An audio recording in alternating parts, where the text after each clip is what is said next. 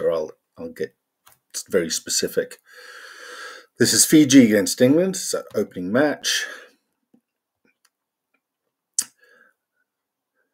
So I've turned the sound down just so that you can concentrate on me, or I can concentrate rather. And then I will pause and explain things. So we've just seen a score there by England. And let's see how that happened.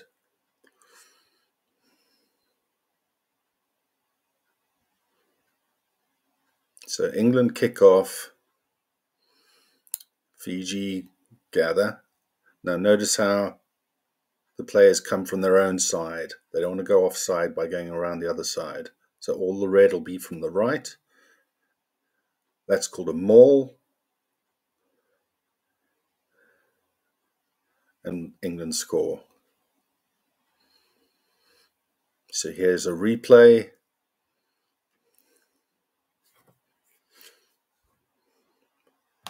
Okay, here's a really good example of some of the drills that Ellie and I have been asking you to do.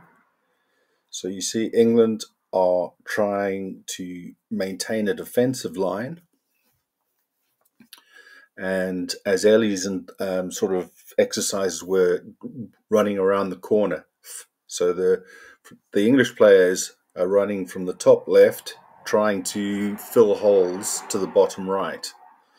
Fiji have just been tackled, and you can see there the Fijian player has been tackled, and in one movement has placed the ball towards, so you can't hold on once you're tackled. Count to 2, then place the ball if you feel that there aren't any of your players around. If there are, then immediately place the ball. These two players are now going, and this player here are about to form a ruck, which means that these two are going to protect the ball from these English players. And this player will either join the ruck or will pick up the ball.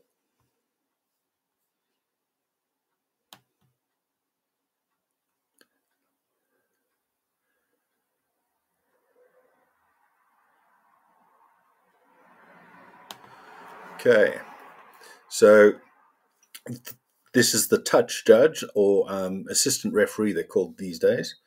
This is touch. This line here is touch. Don't ask me why, it just is. If you touch that, maybe it's because if you touch the white line, then you're out. So this flag in the air from the assistant referee indicates that she has seen a player's foot touch ball. Doesn't matter if any other player on the field goes out of bounds or touches the line. If you're holding the ball and you touch the line, you're out. And if there's no other issues with penalizable actions, the team that wasn't holding the ball will get the put in at the restart, which is called a line out.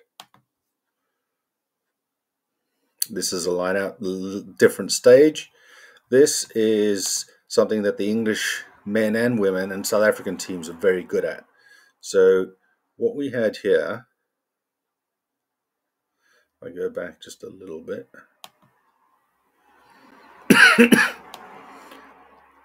So this is highlights, remember. So line out. These are there's lots of rules around the line out, but don't worry. Typically it's your 7 forwards are here, and this is your hooker who throws the ball in. The other hooker will be floating around there. You can see her number 2 there. Okay. There has to be a meter gap as the ball is thrown in. And if you look over here, the assistant referee, her flag is in the left hand and her arm is pointing to the team who has the ball or the right to the ball. Okay. So the line out can be done in lots of different ways. Here, they're throwing towards the back of the line out so that some of the players furthest away. And these two support players will lift up this player here.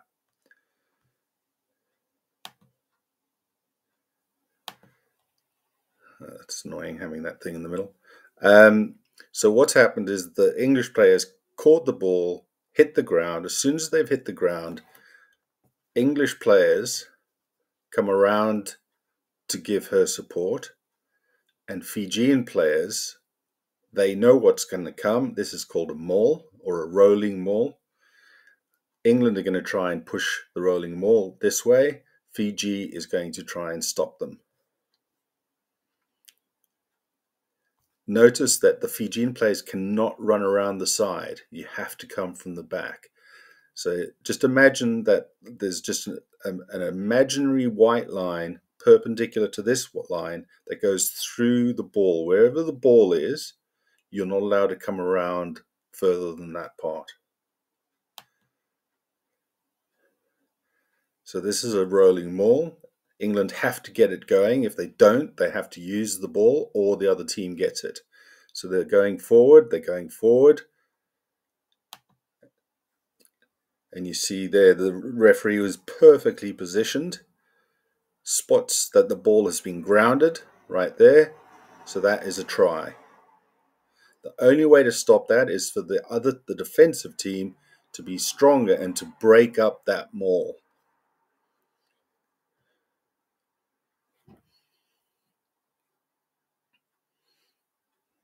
See how they're pushing,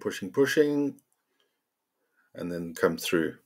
Fijians are renowned for their men and women for their ability to run the ball from all parts. They struggle on the set pieces, but they're magnificent in loose play. So what happened here? Fiji were attacking from left to right.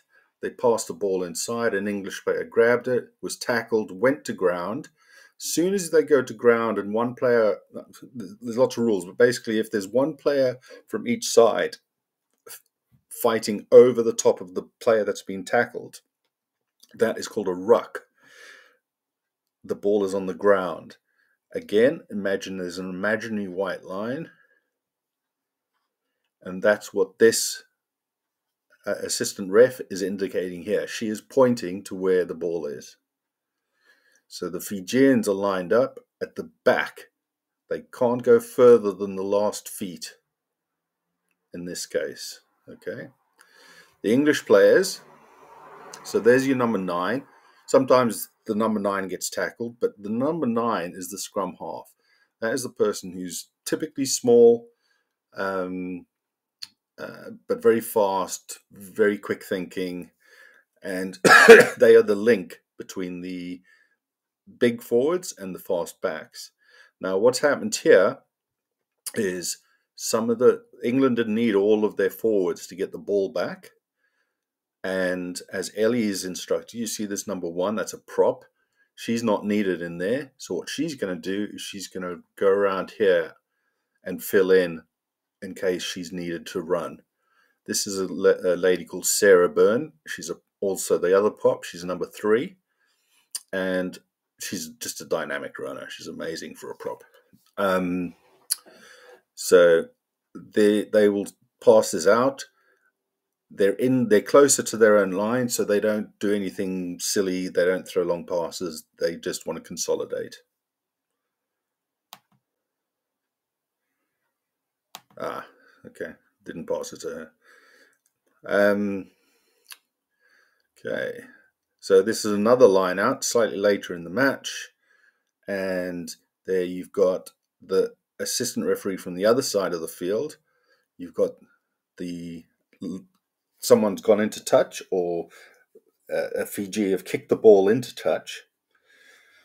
And this is a very nicely set up shot. So England have got 1, 2, 3, 4, 5, 6 forwards.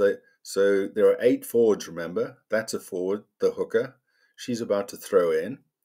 So you've got 6. So what England have done, if they've taken one of their forwards out, this player here, who's a flanker, she's amazing. These 2, this is Zoe Harrison and Helena Rowland. Zoe Harrison is the fly half. She's like the general or the quarterback. They are dropping back sort of somewhere around here. They have to be 10 meters away from the line out. And the line out, they can't come up until the line out is indicated as being over. You see the referee here? She's telling them to get back. Okay? Now, Fiji are not 10 meters. That's because that's their try line. And this is the 5-meter line here. 5 meters. So they can't go further than their try line because that would be a disadvantage. So they have to stay there. If the line out was over here, the 10 meters away, they would have to be on the line still. Okay.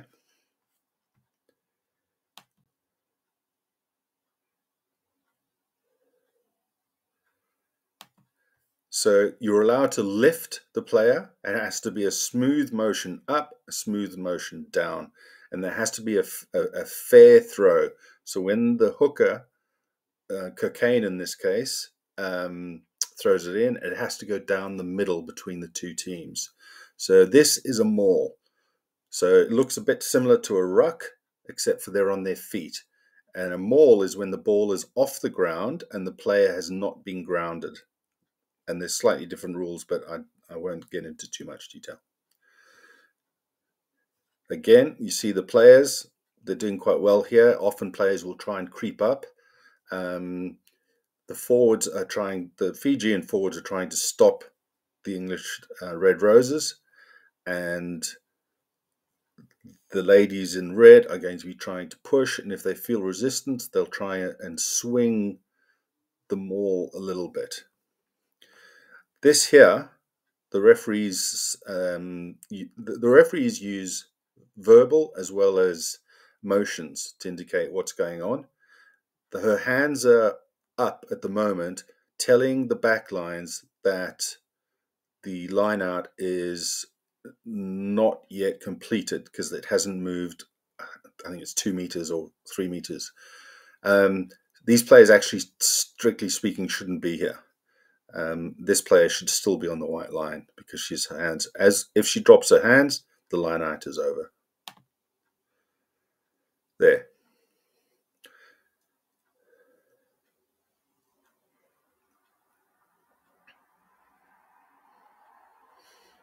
Let's just go back a little bit. So England have got the maul going, and right now you're thinking, well, the easiest thing is just to tackle the person. A maul, excuse me, a maul cannot be taken down. You can't deliberately. The only way to stop a maul is to break it up by driving your forwards through the middle and breaking it up, or for the English team to do something wrong, and there are rules that they can do wrong, but you're not allowed to just take the legs out. And if you see, there'll be a player just about here who goes down. Whether she did it deliberately or not, it's a penalty, and you'll see the referee's arm go out to the right. See that player here? So it looks like she's just lost her footing, but the fact is that she is now going to trip, and she's going to stop the maul from moving forward illegally. And you'll see the referee indicate the arm goes, for a penalty, goes horizontal to the ground towards the team who's receiving the penalty, who gets the advantage. And then when she blows the whistle, the arm goes up to indicate that the penalty's being given.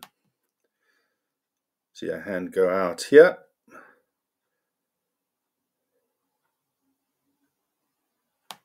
So what England, they got disrupted illegally, so they got the advantage. So what the referee's doing right now is playing advantage. An advantage is there has been an illegal play, but the team that were sinned against still have the ball and still have the opportunity, and they'd rather keep playing to see if they can get a try rather than a stoppage in play, which allows the defensive team to organize, and you might not get a try. You might only get 3 points. So when you ask how long is advantage, it's entirely at the discretion of the referee. Typically anywhere from 30 seconds to a minute.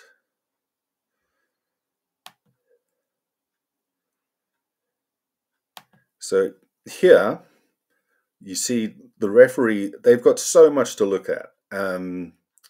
So here, this player is offsides. Okay, so this is now a ruck, and she should be at the behind the last feet of the ruck. So this person here probably on her side, and her feet are somewhere sort of there. So this player, this player, this player, all offside. This player is down, but in an offside position. So if the ball came that way and an English player ran into her, that would be a penalty, even though she looks injured.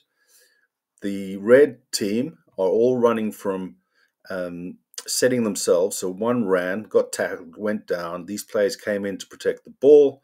The ball is being pushed back. And these players are waiting to see if they're needed. If not, number 5 and this player are going to probably get past the ball and try to get over the line.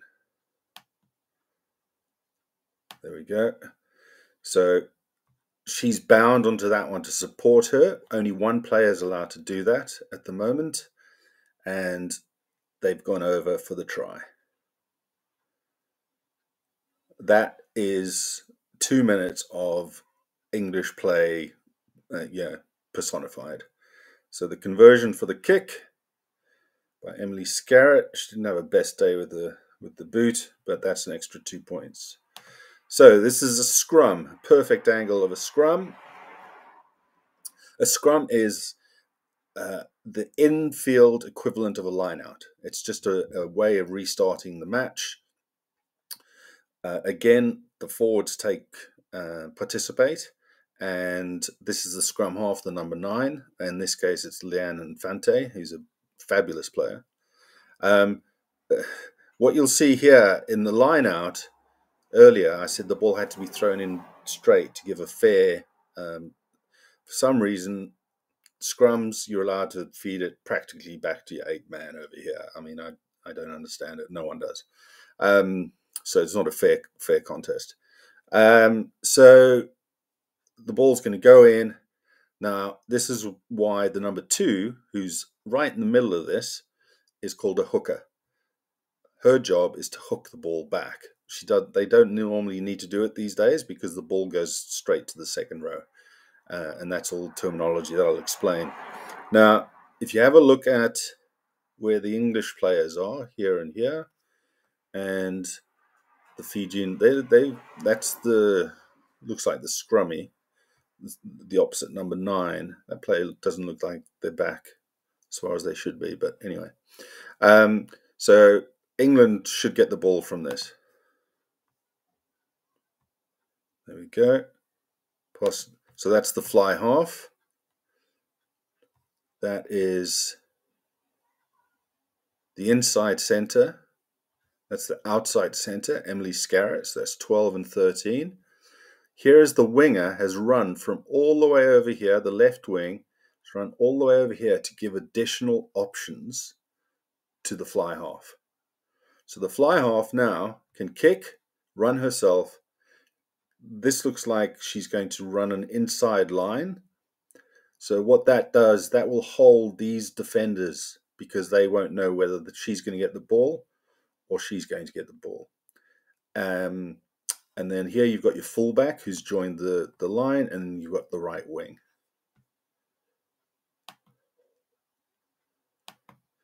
So the left wing has received the ball, but been well anticipated by the Fijian defender, and she's been tackled. This is another ruck. Fiji can't come around. The invisible line again. England number 7. She's new. She's fighting with Marley Packer for the starting position, but she's an exceptional player as well.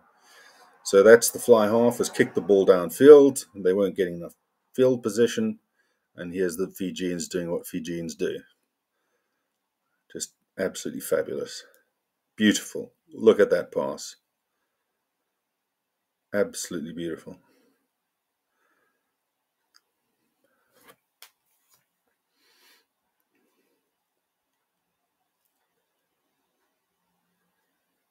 There's a replay. Straight through, terribly defending. There might have been a little bit of shepherding there, but that pass on the run, that is a very hard skill to do that well.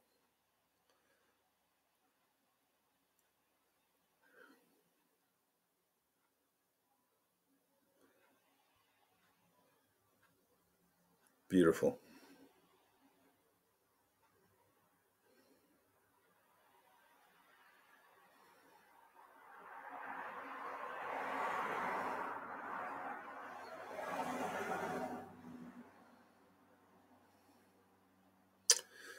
So where the English have really benefited a number of ways, but their dedication is in kicking. So let me, as I was yammering there, we missed a good thing. So there's another line out coming out. So the Fijians missed that. So here we've got a line out, but it was 1, 2, 3, 4, 5, 6, 7. There's 8 there. But the flank has dropped out. The number 7 has dropped out. And so the English players were all back 10 meters. Line out got 1 pass to the fly half. And then now they're going to use the strength of the forward flanker who was in the line. Little pop pass, which Ellie had you guys practicing this week. Fiji, oh, look at that pickup. That is sublime. Absolutely. There's so much skill on display here. Let's just run through that one again.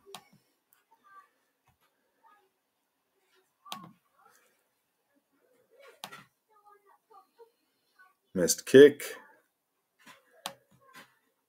Little pop pass. Runs through. No support yet. Watch this pickup from her toes. Absolutely world class. That's Helen Rowland. And she runs around because the kick has to be kicked from perpendicular from where the ball is scored. So the closer you get it without risk not getting the score, watch this, pick up. Oh, absolute skill. So she puts it down before she gets to the post because she might get tackled and lose the ball.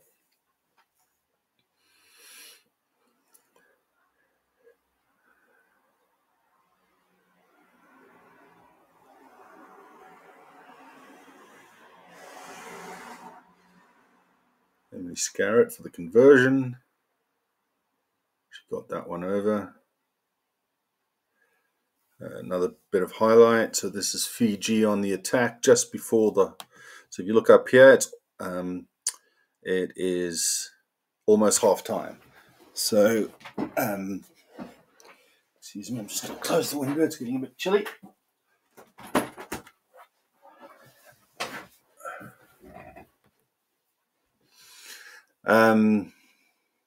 So it's 40 minutes a half, but the referee has the control of the clock and can stop the clock.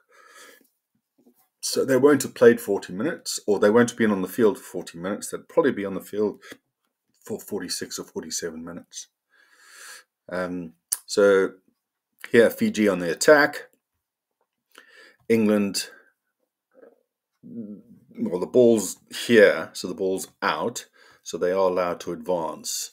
I think probably a couple of these players were skirting the offside law slightly. These players are all very, very onside.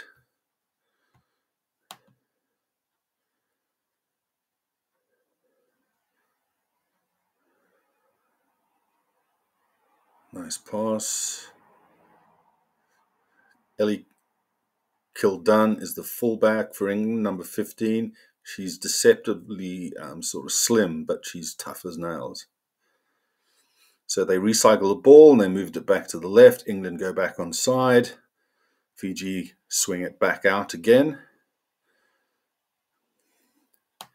So here's a good example of if you're the tackler, you can't disrupt the ball. So as I told you earlier, if you're the attacker, you've got the ball in your hand, you get tackled, you have to present it backwards towards your team if you can in one smooth movement. If you're the tackler, you can't just lie there in the way to slow it down. So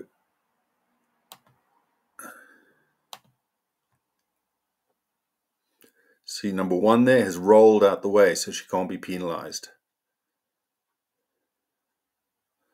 Again, tackle, number 4, rolls out the way.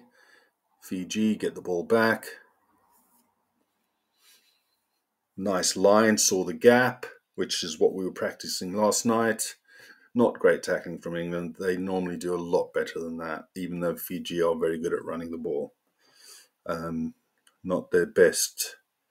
Hilna Rowland was out of position there. Yeah. Not great. England had an 84% tackle completion rate in this match, which is low for them. They're normally in the 92 to 95 range. And that's why Fiji are the first team to score 3 tries against them in, I think it's 2 years. So Fiji gets so it's half time. I think that's probably enough for this one. Hopefully it's recorded. And